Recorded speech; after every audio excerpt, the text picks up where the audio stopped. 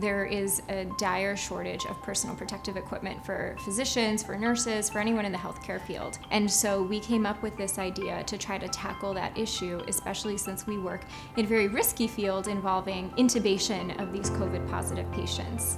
The scuba mask is really a great mask for this purpose because it has a really tight seal around the user's face. You have a 360-degree view, and then on top of that, all of inspiration and expiration sort of go through a couple controlled inhale and expiratory elements on the mask, so they're pretty easy to target to either seal them off or put a filter if you want to take advantage of one of them. It's a great solution in that it can protect a variety of healthcare workers, and if there's really a shortage, it can even be cleaned and shared between providers. It's the most amazing thing I've ever seen for a group of hundreds of people to get together overnight and all be dedicated to one cause, and I'm so grateful.